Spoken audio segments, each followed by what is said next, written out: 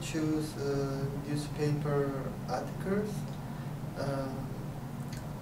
I think of a film named 3 Days of Condor.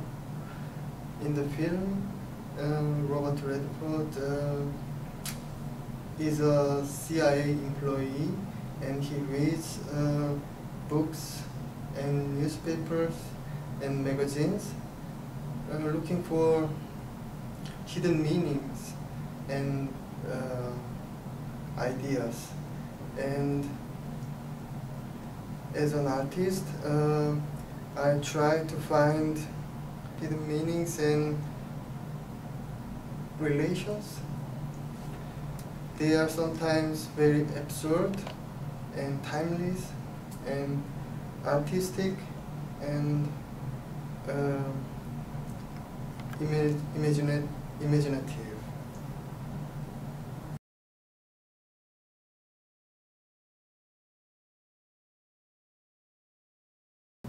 Since I work with shadows and reflections, I have been always thinking about the origin of shadows and the source of reflections. And I think it's already about parallel world. And one day I was trying to do something with mirrors and light. And I think I realized that I could effectively imply this idea with this simple method, and it becomes parallel world.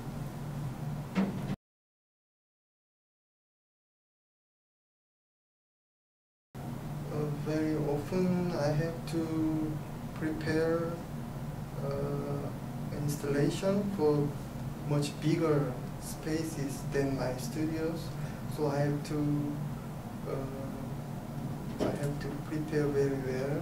I have to draw my ideas, or I have to use computer simulation to see the scale, and then I have to order many parts of my installation. For example, cutting mirrors, or printing images, or making lamps, or cutting wooden panels as I planned, and then I complete installation in the space. Yes, the most hardest thing is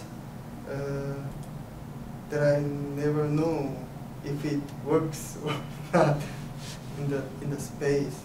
So sometimes I have to change my plan a little bit, but it makes me very excited.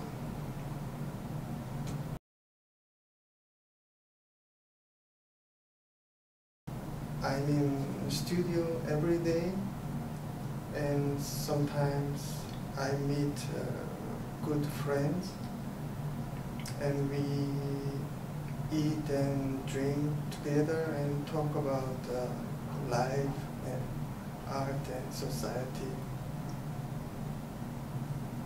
And in the free time, I like to read books, or like to watch documentary films, or listen to music.